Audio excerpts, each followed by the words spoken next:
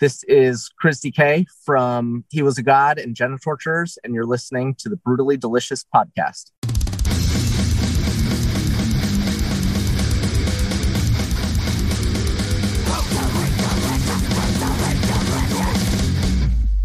So let's talk about He Was a God.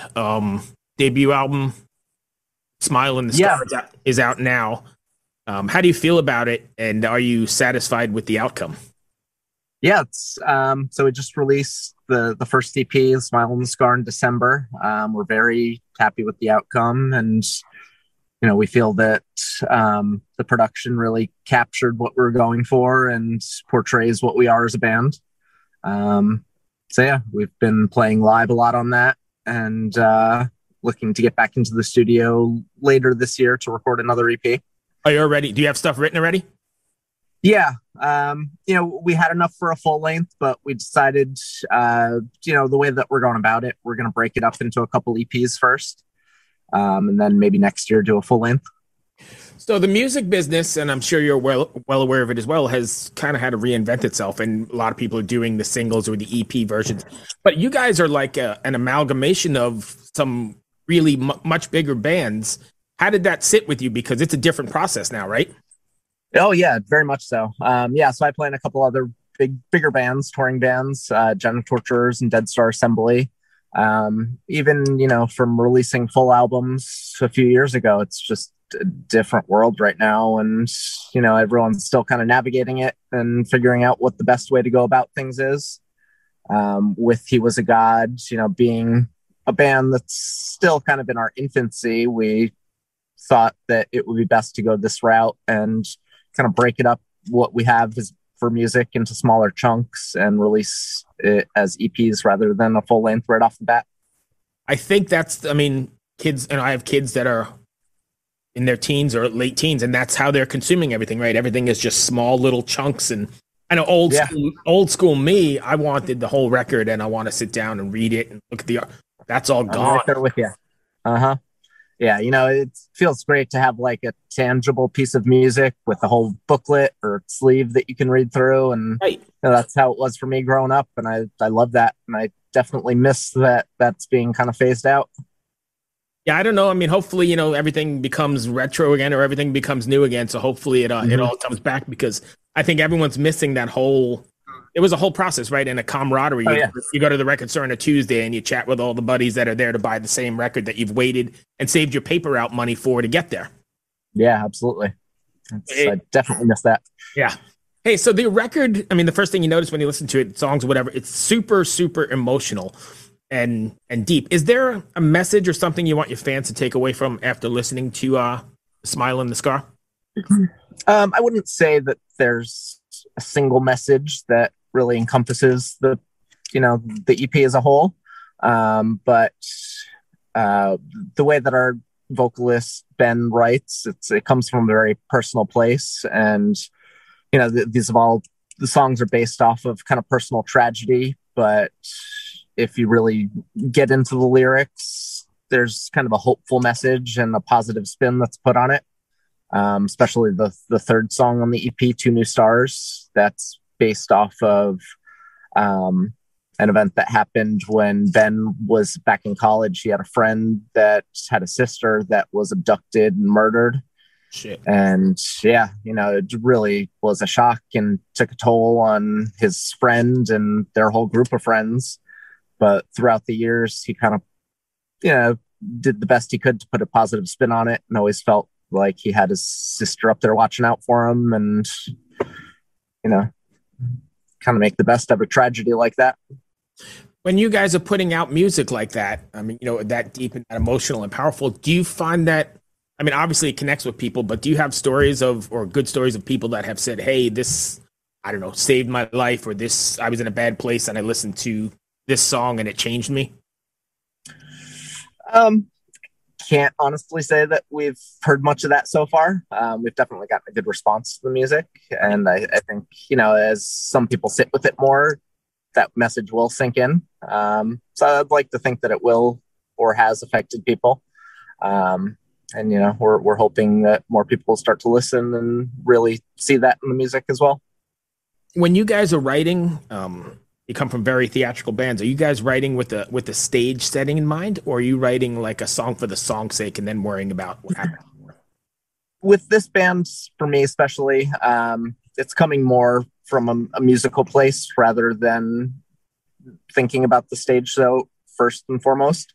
When I play with Janitortures, the music, I love playing the music, and it's a band that's been around for so long, but I think it's a whole package, theater and all. Yeah, the stage show kind of overshadows what we do musically.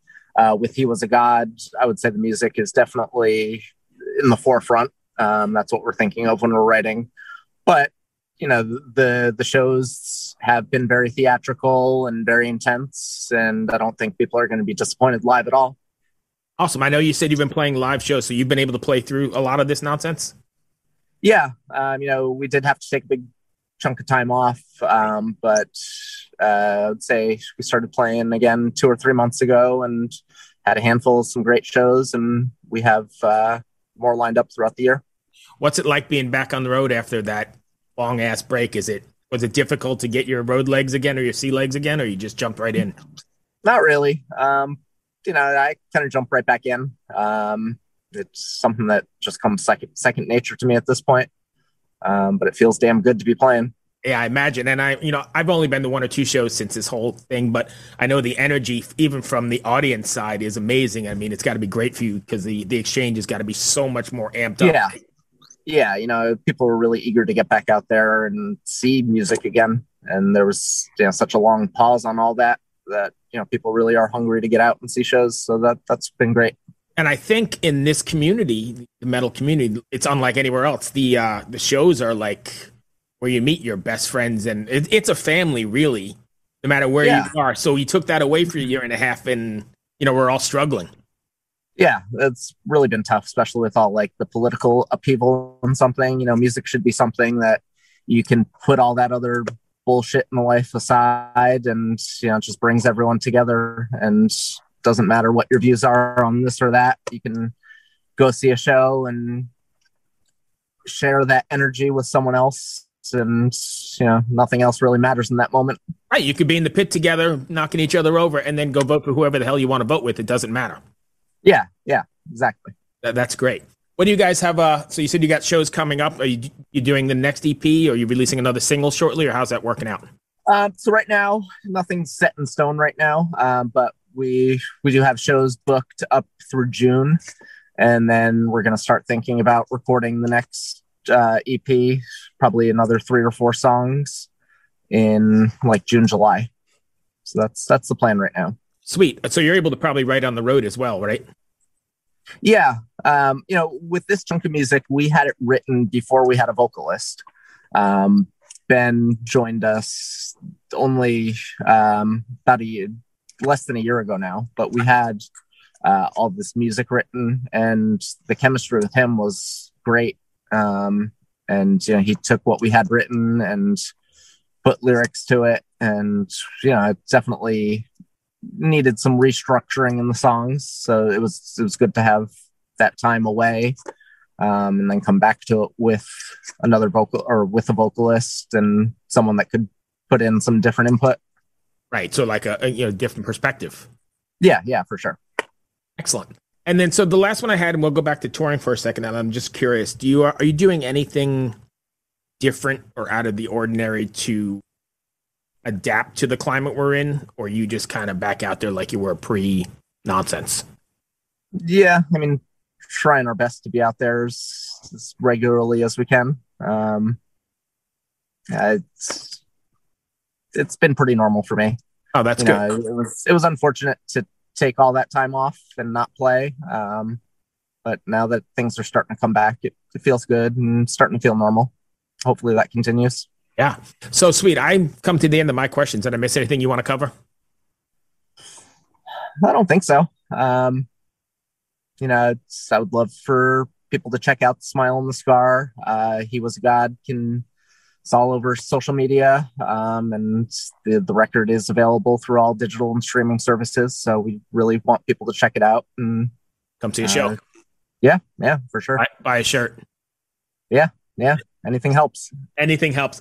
Thank you, my friend. I hope that wasn't too bad. No, perfect. Hey, be well, stay safe, and I'm hoping I haven't looked at the routing yet. Are you guys coming anywhere near Virginia?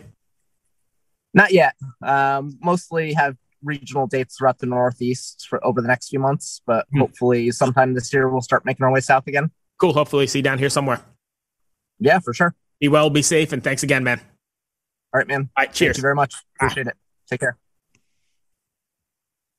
Hello out there. Yes, hello out there, everyone. I'm Hal Schwartz. And I'm Flynn McLean. Together we host None But the Brave, a podcast dedicated to the music and career of Bruce Springsteen. Bruce and E Street Band are on tour right now for the first time in 6 years, and we're taking a detailed look at what's happening on stage in our bi-weekly episodes. We've also been recently joined by some very exciting guests, including rock journalist Warren Zanes and Stephen Hayden, Backstreet's Magazine founder Charles Cross, and Barstool's Kirk Minahan. If you're a diehard Springsteen fan, this is the show for you. So please subscribe to None But the Brave on your favorite podcasting platform, and we hope to see you further on up the road. Thank you so much. We'll be seeing you.